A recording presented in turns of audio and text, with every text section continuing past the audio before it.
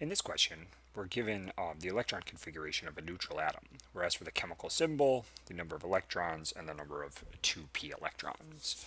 So in another video, I did go over this, but I want to go over it one more time. This is the same electron configuration as in the problem. I just rewrote it by hand. So these two orbitals are the S block. So therefore, hydrogen and helium, you have to think about as being over here, have 1s electrons. Lithium and beryllium, 2s, 3s, 4s, 5s, and so on. So it's the period number and then the s, that's the orbital. These over here, not including helium, are the p block. And again, they follow the period number. So the first period that has a p orbital is the 2p. So n has to equal 2, otherwise there is no p orbital.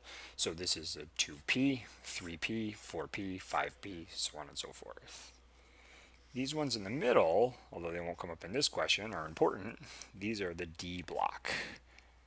And this is one less than the period.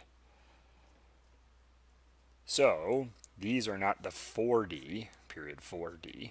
These are the 3d, 3d, 4d, 5d. They're one less than the period. And then finally down here, we have the F block. And these are 2 less than the period. So these top ones come out of period 6. But this is the 4F, and this is the 5F. So the whole thing. This is the 4F, and this is the 5F. So that's kind of how the system works. So if we look here to try to identify the atom, and there are several ways to do this, but I want to show you this methodology because it will help you later on. Let's go through it.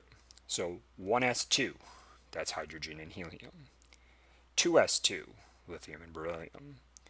2p6, boron through neon. Keep going. 3s2, sodium and magnesium. 3p6, so this is the 3p, aluminum through argon. 4s2, and we arrive at calcium. So this is the electron configuration for calcium. Another way to do this would be to just add up all these superscripted numbers, because those are the number of electrons. Since this is a neutral atom, 2 plus 2 is 4, plus 6 is 10, plus 2 is 12, plus 6 is 18, plus 2 is 20. A neutral atom with 20 electrons must have 20 protons. So if we go to an atomic number 20, we find calcium. So that's another way of doing this.